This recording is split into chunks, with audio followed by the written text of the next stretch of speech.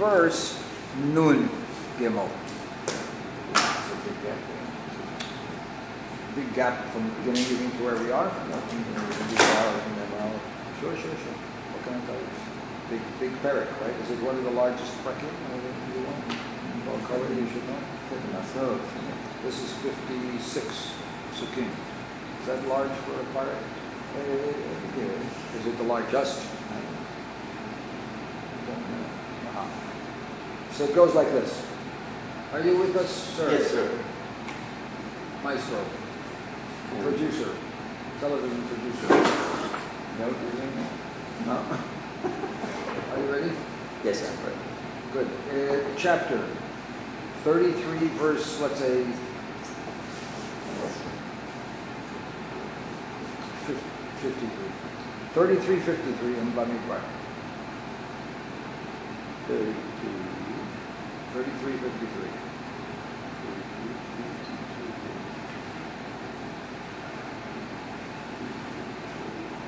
It's hard to get started here. You shall take possession. Okay, yes, sir.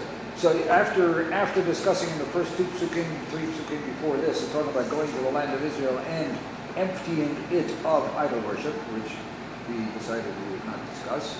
The chapter, verse 53 continues and says, "V'horashtem et haaretz v'yishabtem ba," and you shall. He says, take possession. Horashtem, I guess from the word morasha, from the word inheritance. You shall possess it. You shall inherit the land. There is some dual meaning to that word if you want to translate it, because it's not v'yarashtem but v'horashtem. It could be that you will eliminate other people from the land. Take possession, dispossess others.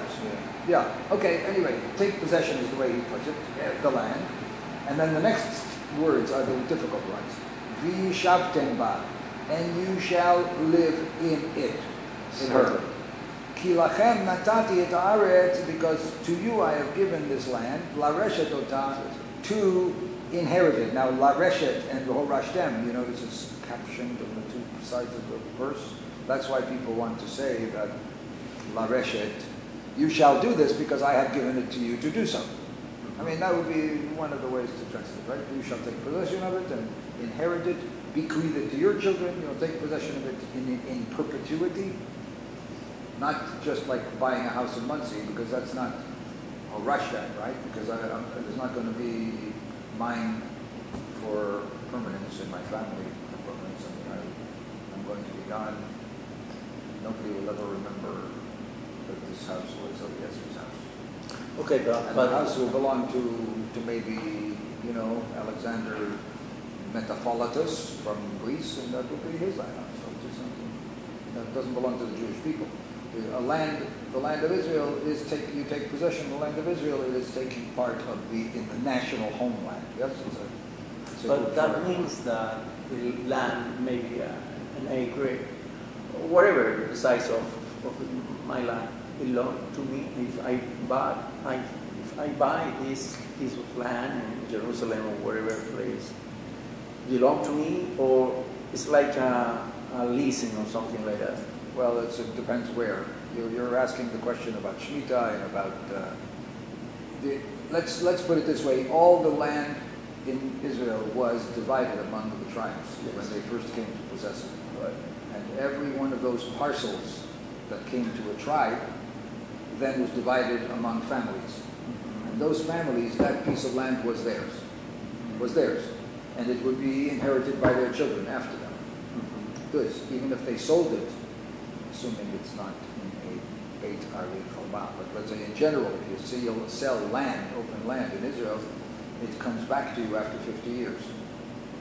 Because the Yovel suggests that Hashem said that these lands shall be forever in the families that they were had. So, yeah. But we're getting a little off the topic, because the question here now is not inheriting the land in pieces, and your question is a good question, but now they're talking about the second phrase, V'yishabtem ba. And you shall, the second one. V'horashtem et haaretz, you shall possess it and... Settle. Settle, dwell, live in it, right? V'yishavtem literally means to sit, to sit. Vashevet means to sit. Okay, so it's an expression, right? To dwell. So the question is, you will see in a moment, whether you translate that as a commandment. Take a look, right? You shall possess it, that's commandment, that's a commandment. V'yishavtem ba could be that once you possess it, you will be able to live in it. Right. Or the commandment, or it might be a commandment. I want you to possess it, and I want you to live there. Right? That this would be one of the 613 mitzvot in the Torah, like putting on tefillin, like keeping the Shabbat, like eating matzah on Pesach. You must live in Eretz Israel. But the same, you shall demolish all the places. Yeah. That's a command. Yeah.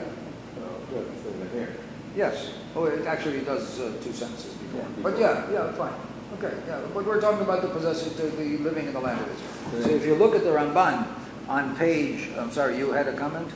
No, Ramban says it's Yes. a little bit vague.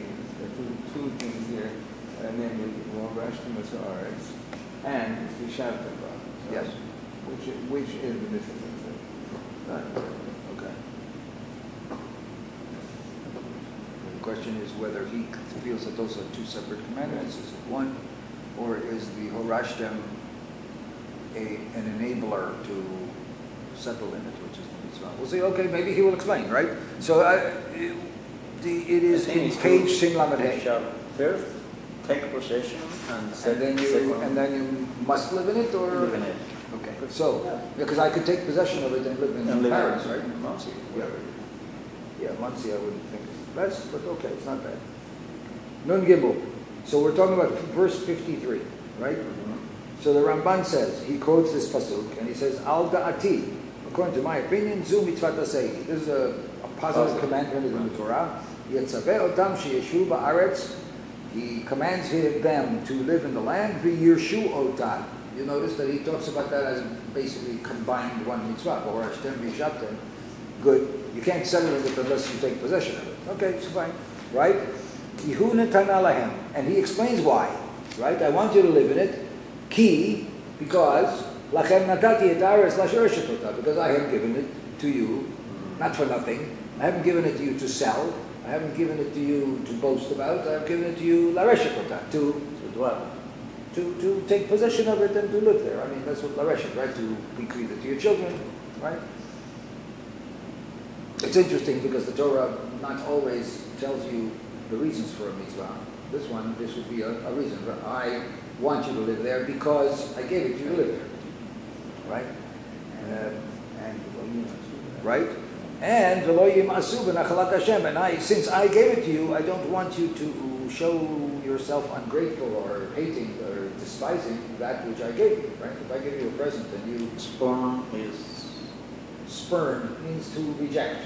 Yeah, to reject it, to abuse. So if I give you a present, a nice piece of crystal, you don't really like it. So you put it away in the basement and never see it again, right? Right. Okay. What you should do, in fact, is tell me that you don't like this one, can you return it to exchange for something that you like? But you couldn't do that with the Eretz Israel, right? Okay? Even though there have been some Jews who said, this is a land, has no oil, has almost no water. What kind of a land has he given us? We want... Babylon. What? Exodus, Saudi Arabia. Yeah, there are a lot of good lands in the country. Switzerland, a lot of glaciers and water lakes, right? So he has given it to you, and you should not reject it, the gift of God. Ve'ilu ya'aleh al datam lalecha likposh eretz shin'ar, or Eretz Ashur v'zulatan. If they finally, they have it in mind, you know what, we want to conquer some other land, right? Land of Shinar, land of Ashur, whatever, which are nearby lands. Instead of, I suppose, v'zulatan uli yashev sham, and to live there instead. Ya'avru al mitzvat Hashem. They will be violating a commandment of God. Because this is the land. No, this is where He's commanding them to live. Right. Now, that would sound like, to the Ramban, that when we are capable, I don't know, he doesn't elaborate very much. If you're not capable and you are dispersed by an enemy from your land, and you end up being in Babel, right? Or you end up being in Monsey, because you have no choice, then the Ramban would say, you know, you have to hope sometimes that you can't do a mitzvah now, but you will do a mitzvah later. When you are able, you will do a mitzvah, right? If you have no house, for example, and you're living on the street, you don't have a mezuzah mitzvah, because you don't have a house. So that's the way it is, right? But that doesn't mean the mitzvah doesn't exist. When, as soon as you can get a house, you should put on a mezuzah, right? So if you're unable to live in the land of Israel because of circumstances, political, dangerous circumstances, that you're not able to go, well, then you wait and hope. But when you're capable of going, right, and you live in Colombia, and you end up going to the United States, and somebody tells you, you know, I can give you a ticket to go to Eretz Israel and you'll be able to live there. So the Ramban would say you really should go, right? Just like he would say to me, right? I was born in the land of Israel. My father took me to Montreal and then to New York, and then I got married, and then I went into a profession, and then I even have an apartment in Israel. What am I doing here? Right? According to the Ramban, that's part of the mitzvah. You could ask a question about whether there's a mitzvah on individuals or on a mitzvah on the whole nation. I don't know too many mitzvot on a nation. You know, that they shall dwell in it. Does he speak to individuals? Most of the time, right? I mean, No. to build a Beit HaMikdash, for example, is a collective mitzvah. Right? It's not a mitzvah on every individual. The language is collective. Because it's in plural form. Although, I mean, it's not clear, right? Because there are many mitzvot that are written in the plural. You, group, should you. Is it possible that this one does apply to a group because it's not an easy thing for an individual to accomplish? This sounds like a war that's going to take place, and they're going to accomplish the possession of the land. It's a group, right? It's the nation that's going to do that. So you can ask a lot of questions about what he means. What does he mean by the mitzvah? Is it individual? Is it in all places, in all times? So then he goes on to say, "Umashi fligu rabotenu b'mitzvat ha'yeshiva be'eretz Yisrael," and there have been what he thinks emphasis or even exaggeration by our rabbis on the importance, the critical importance of living in Eretz Yisrael. For example, saying she'asur latzeit mimena. A person is not allowed to leave it. If you're living in Eretz Yisrael, you must not leave it. Even to make money or to whatever, you must not leave it. V'yadonu k'moredet ha'isha she'ina rotza la'alot im ba'ala le'Eretz Yisrael.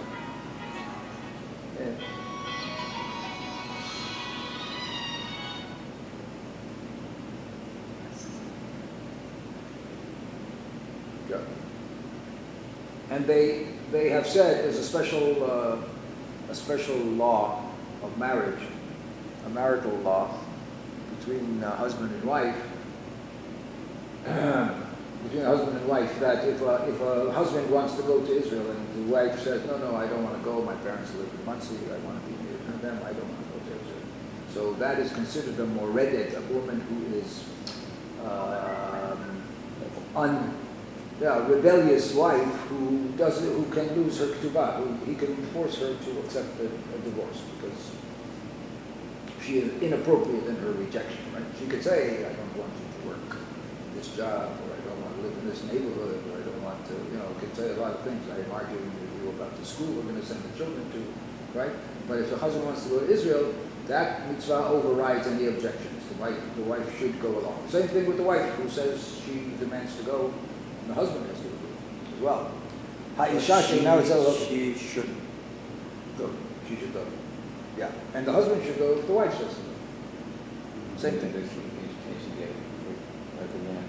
Yeah, she can demand again. Yeah. V'chein ha'ish, he says, the next words.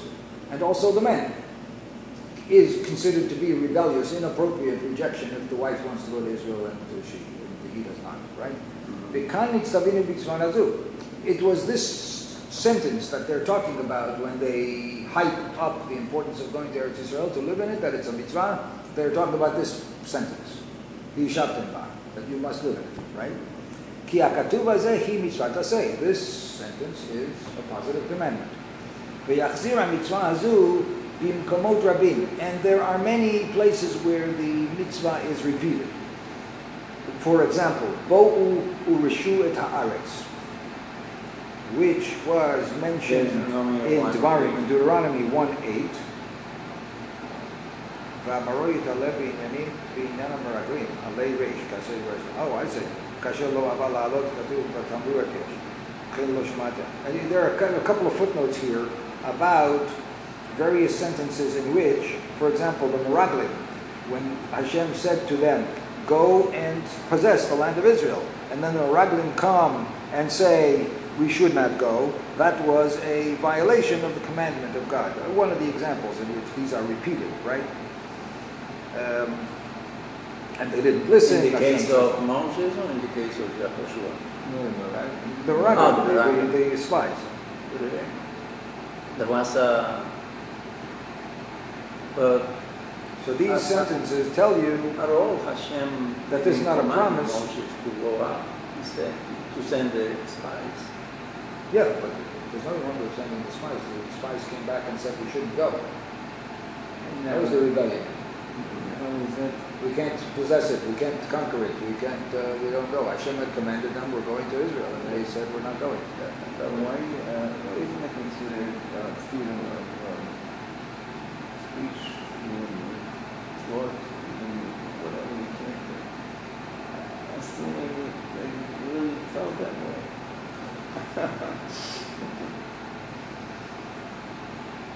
Well, God says you must go to the land of Israel. I'm going to take you there, right? And they went and they said, well, it's not practical. We won't be able to conquer it. And Caleb and Yoshua says, what are you saying? Hashem has taken us out of Egypt. He will, just like he destroyed Sichon and Og, he will also take care of them, just like he took care of Mitzrayim, he'll take care of them. We must go, we should go. And they said, no, we won't be able to defeat them. And the people, en masse, rebelled and said, you want to kill us, you want to take us into this land to kill us, and so on. I mean, freedom of speech is a very interesting, I don't think we have freedom of speech in all cases. For example, a person cannot curse God. It's a violation of one of the cardinal mitzvot in the Torah, or his parents, or say lashon hara, or slander, and so on. So he says yes, that those are all the mitzvot that derive from this pasuk. Aval Rashi Piresh, and if you see, you have Rashi written there. He says Rashi on this pasuk. V'horashtem et haaretz, v'horashtem otam miyoshveha, az v'yishavtem ba. V'horashtem. Remember I told you there are two ways of looking at the words v'horashtem. The first word, take possession. V'horashtem, he says, is to dispossess others, to take it away from somebody else, and then you will be able to sit there. Tuchlulit kairim ba. Once you empty the land of the other people, you will be able to live there. Correct? Some people will say that Rabbi Kahane would say, once upon a time, that when you take over the West Bank, what you should do is first dispossess this place and clean out all the Palestinians from it so that you will be able to live there. Because if you don't do that, you'll never be able to live there. Right? Because you will have always this kind of conflict. He was famous for that opinion. Well, I don't know. Right in the sense of what? Right in the sense of ethical, or right in the sense of practical? Practical. Right in the religious topic, but not in the practical. No, it could have been practical. They could have had people end up. But that's not, the question is whether it is the right thing to do, or whether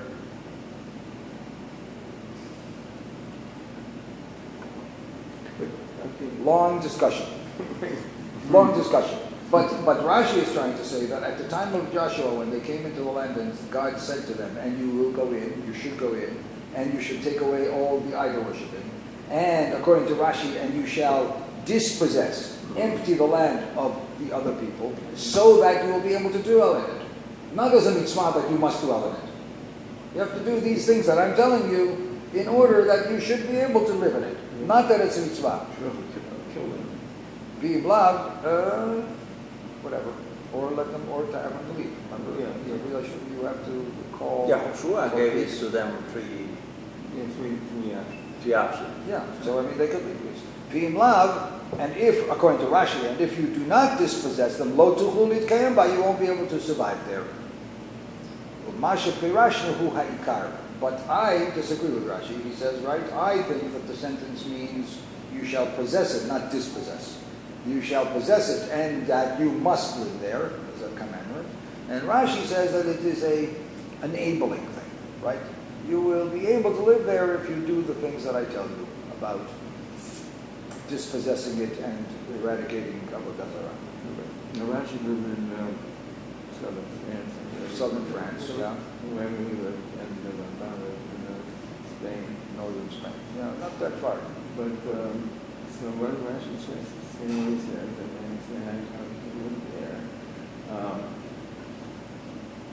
We'll say the Ramban, why didn't he make all sorts of efforts? The Ramban went to Israel. Yeah, but the end of The Ramban actually ended up going to Israel. Of course, it was that in those days you could have a lot of excuses. He didn't have my excuses, right? He had many better excuses, right? It was not safe. It was not owned by the Jewish people, right? There was no Jewish army. There was, in fact, he went, and when he came to Yerushalayim, he couldn't find a minyan. So that, do you believe that?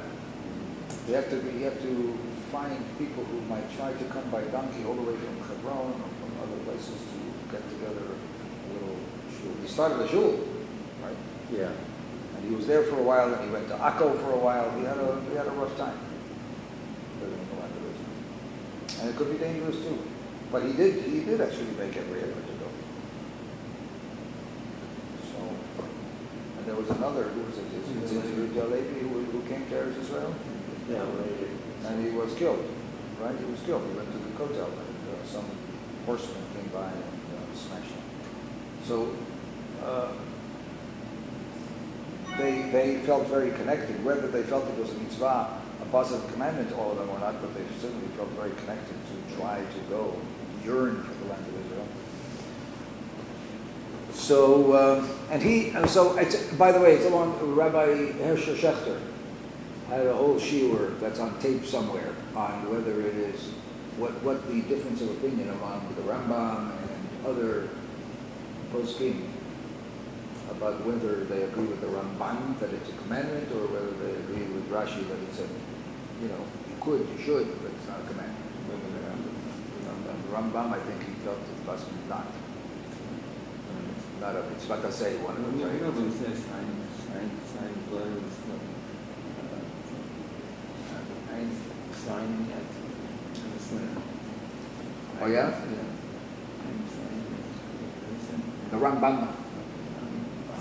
Yes, I'm signing as a sinner because I live abroad. I live outside Eretz Israel. I live in Egypt. I live in Egypt, and that makes me a sinner because I should be in it. So we should maybe we should sign that. So it would be a reminder of what our objective is. Sign our emails. Sinner Yehuda.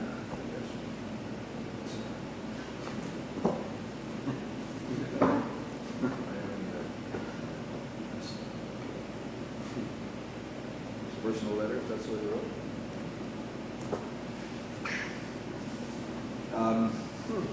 Big compromise. Yeah. Of course, the Sultan had him. He was the physician for the Sultan. Yes. That you can imagine a coercion there. We couldn't just leave.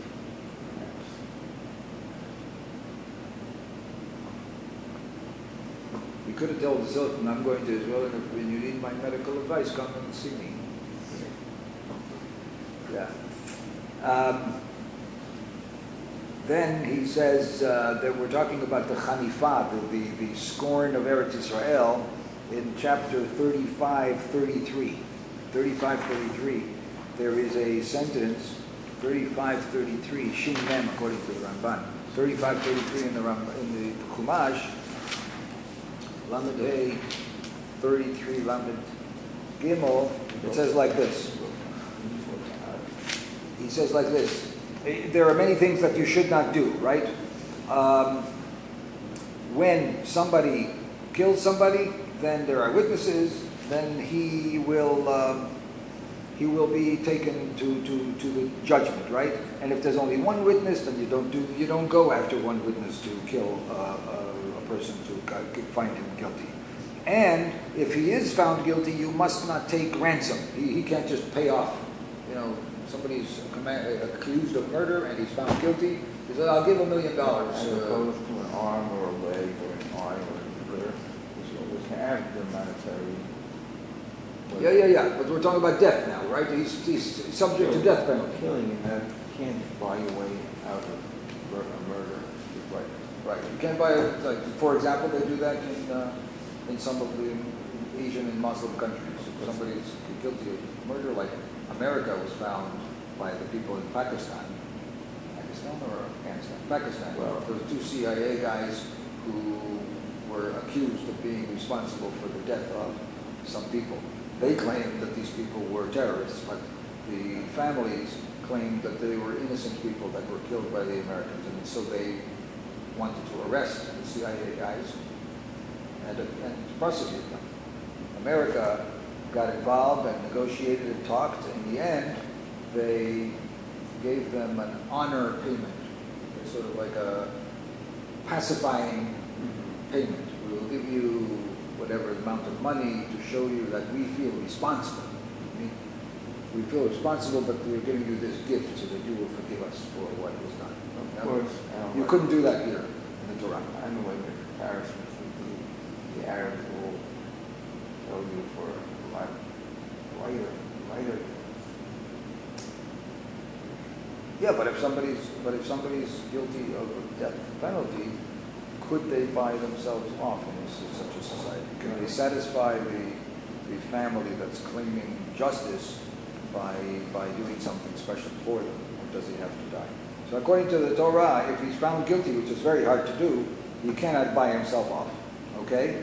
Then it says, Lo tiku kofer lanusei l'ir miklato. Also, he cannot even give you money to let him run to an ir miklat, to a city of refuge that is only reserved for people who kill by accident. Right? If he is found to be killed with premeditation. Then the next passage is the one we're interested in, 33. Velo tachnifu et haaretz. This is chapter 30. 35, 33. 35, 33. Lo tachnifu et haaretz. Do not. Okay. How does he translate it? Cause unfaithfulness. Cause unfaithfulness. How would you translate tachnifu?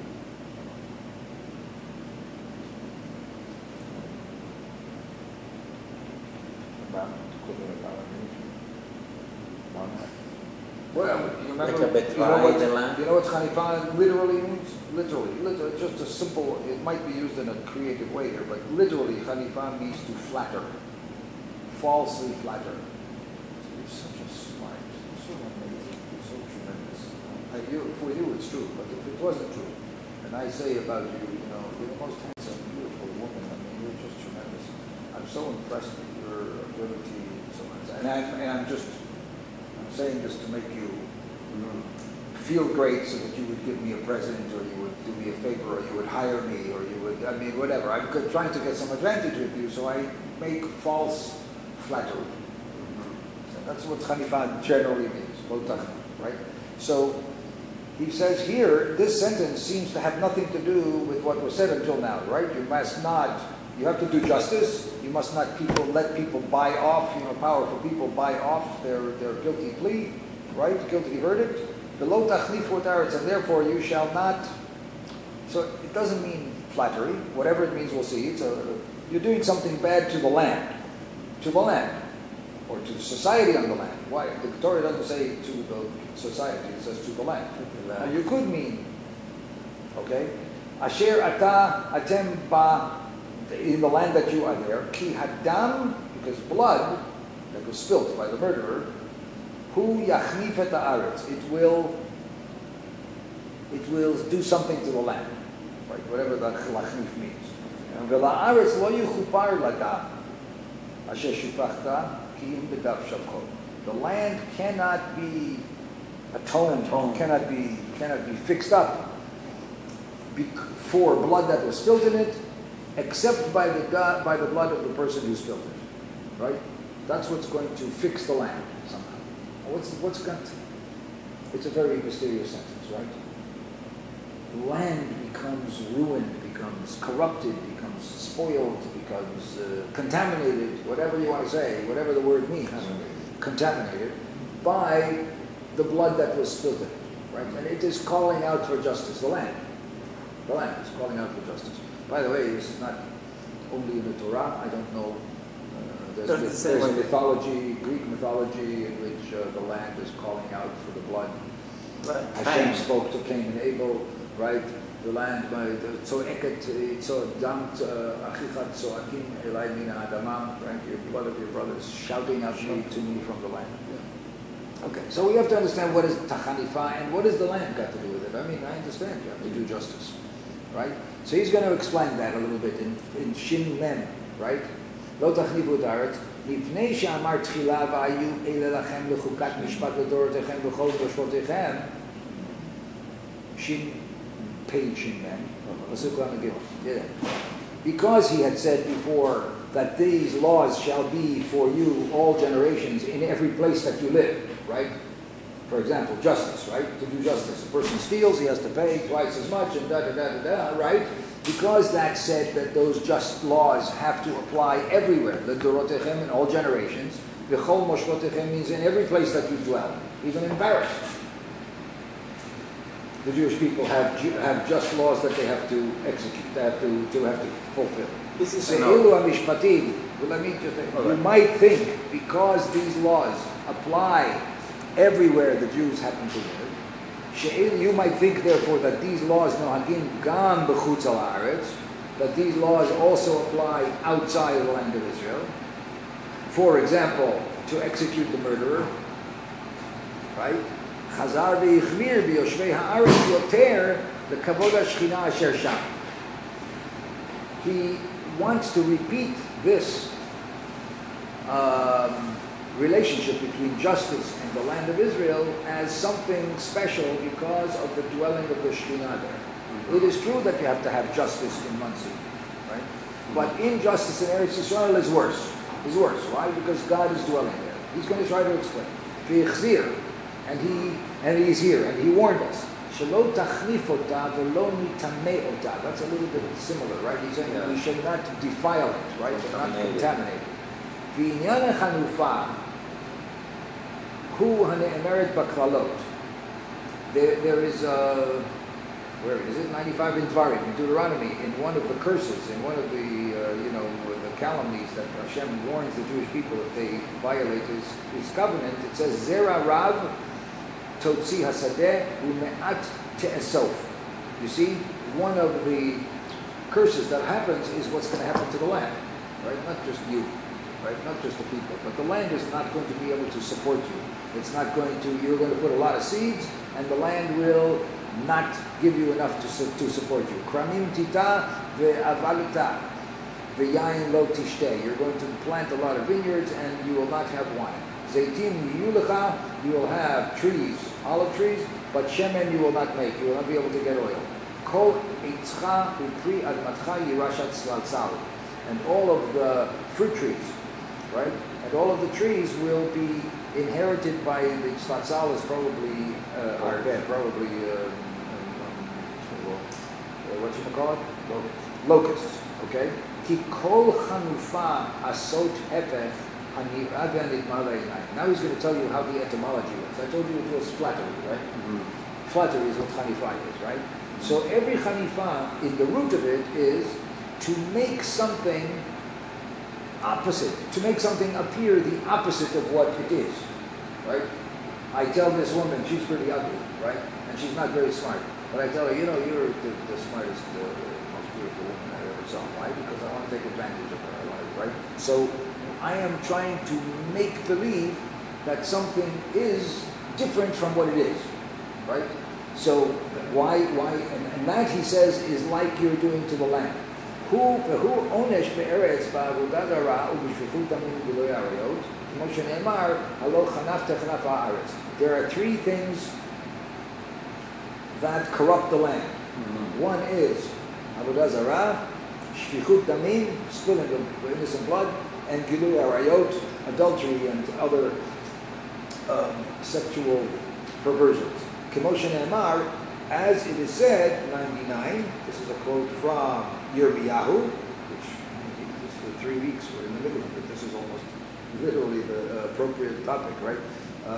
Because he said, he accused the Jewish people of making chanifa, of contaminating the land with these actions, right? V'ha'aretz chanfa tachat yoshveha, and the land, so there's another pasuk, Yeshayahu, the land has become corrupted through, under the ones who dwell in it. V'tachnifi eretz b'znotayich, and another one, you corrupted the land with your adultery. And so, why is it like Hanifa? The land is a holy land, right? The land is a holy land. The land has Shekhinah dwelling in it. And you behave in it or do things on it as though this was a land like, like 42nd Street, right? Right? Like, the red light district in Amsterdam. You know what I mean? So you behave on it. It's a holy land. You walk on the Beit HaMikdash land, for example, Chas v'Shalom, right? And you pretend, you behave as though it's something else. It's nothing, right? So it's the opposite of Hanifa. When I want to compliment that ugly, stupid woman, I say something positive, and she's really not. Here, you're talking about the land that is positive, and you are behaving in a way that's changing its reality of it, your observation of it. So it's the opposite, but that's what he says is the nature of Hanifa. You are doing something to make something different than it is, to pretend that something is different than it is. Maybe good, maybe bad. Either way, right. Obviously in this case it's bad, right? So then he says, V'inyana tum'ah, and we said, you remember there's a pasuk that says you corrupted it and defiled it. So he says, "Anai tumah shetiyeh haaretz tme'ah velo yishkon ba kavod Hashem biyod ba dam naki shelo titkaper b'dam torcho." The real, what we mean by defiling, for example, if something is tamei, I cannot walk in, right? I shouldn't walk in because I will become defiled. So he's saying by comparison, the word is being used about the land because God himself will not come into a place that's defiled, tamei.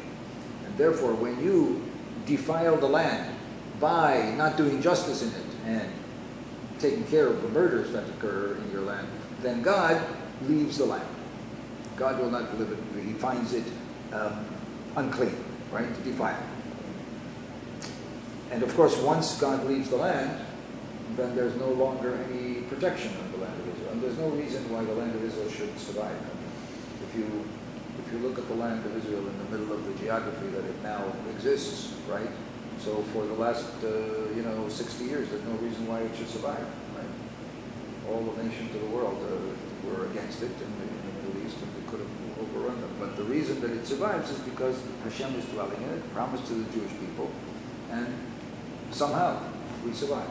Doesn't matter the temple is. Seems not. Eretz Israel is a holy land without the temple as well. Most people say actually exists for the land as well, by the way. It's a big discussion about whether that applies only to the place on which the land, on which the temple was, or Eretz Israel itself. Anyway, right, and we see free, one of the early interpreters of the Torah, they said, Lo tachnif et haaretz, hazareis huzu hazara lachanifi. What do you mean? This is actually a warning to those who would flatter somebody. What is that? Ki hizhir mitchila shelo nikach shochad barotzchim, v'chazar b'zeh shelo nachlif lahem leba'alatam, o letakfam, right? V'kavod mishpachtam, b'li mekach shochad. He says, some people have said that the word Hanifa here is really flattering. What is it? Who is the one who's going to pay? So flattering is bribes, like a bribe? Yeah, who's going to be the one who will offer $10 million for his son? You just my son killed somebody, and you just found him guilty, but I'll give you $10 million. Let my son off. Who's that kind of a guy? He'll be a billionaire, right? The mayor of the town, the biggest businessman in the society, the one who hires 10,000 people, you know. I want you to let my son off. So you, the judges, will be tempted, right, to say, oh, you're such an important person, you have to bend over backwards to let this son off, right?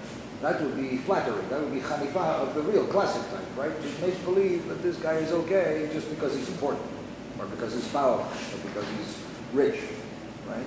Once you do that, you will also corrupt the land. Right? So this chanifa is really chanifa, flattery, favoritism. Or giving bribes or something. Yeah, really. Or, no, in the material sense.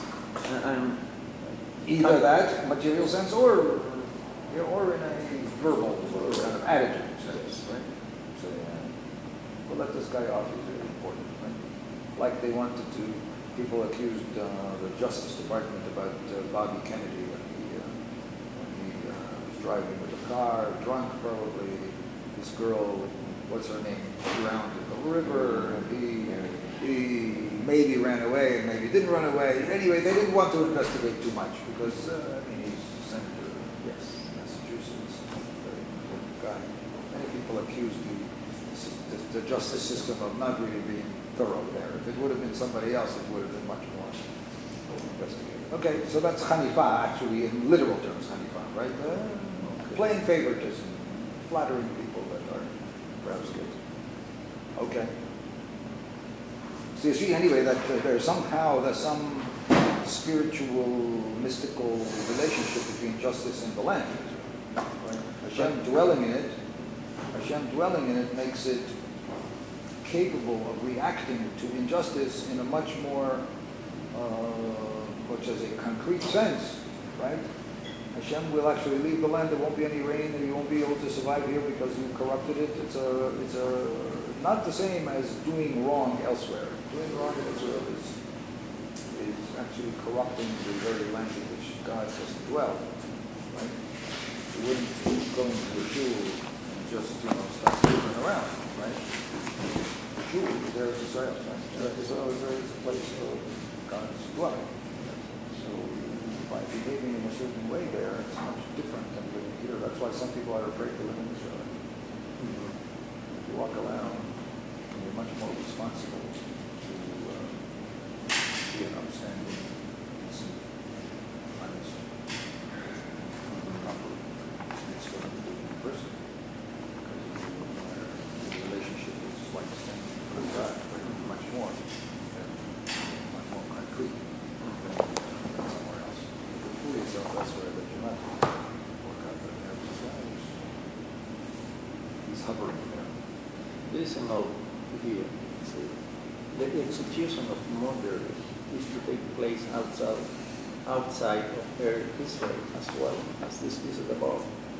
Why then the verse 33, 34 make a specific mention of the land of Israel? So, that was his question. You might think that since justice has to be done everywhere, why does it talk about the land?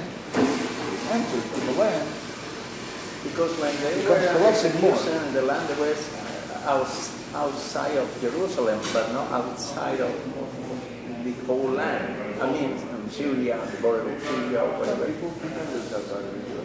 If Jews go outside of Israel, they still are bound by the same justice, the same mishpatim. Yeah, but in order to make the land clean, kosher, so all the execution, because they were execution because of murderers or whatever people commit a sin. Very rare. So, but they were executed outside of Israel. No, in Eretz Israel. No, he didn't say that they execute them outside. He said if you live outside of Eretz Israel. If you live already outside of Israel and somebody does a murder, then the same laws of justice apply as well outside. No, not that you misunderstood. It didn't mean that you execute somebody if you just live in Israel and you find somebody guilty, you don't take him out to Syria. Yeah. No. Okay. That might be yeah. So 5 after. Then there's a little tefillah. Look at the little tefillah at the very end. I don't know, it's a poem, but maybe it's nice. Nishlam Sefer HaPikudim V'Divrei HaTzla'ot. It's very, very handy. There's like a poem to it, right? We have finished the book of the Pikudim, of the numbers.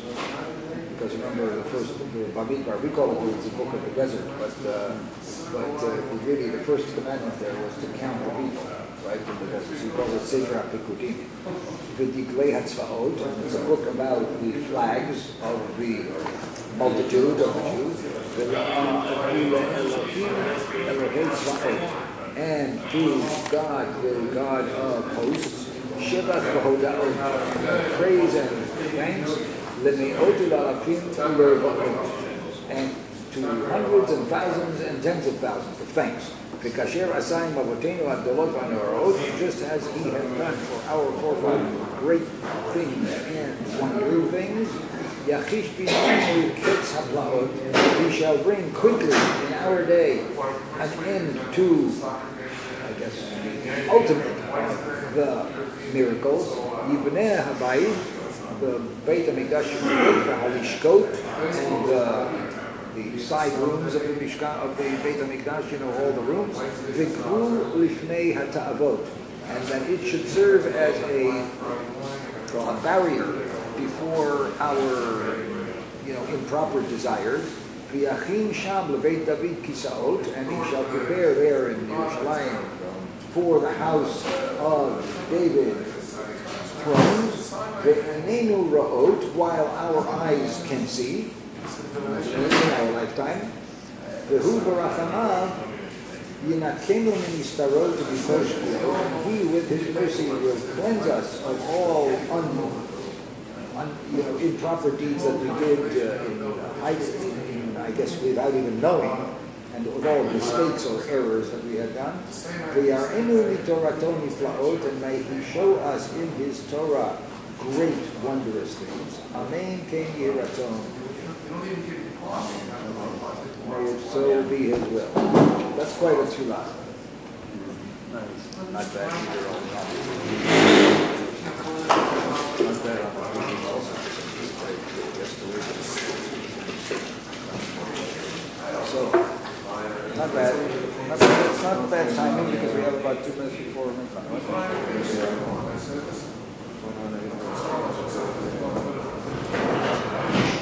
I don't know how.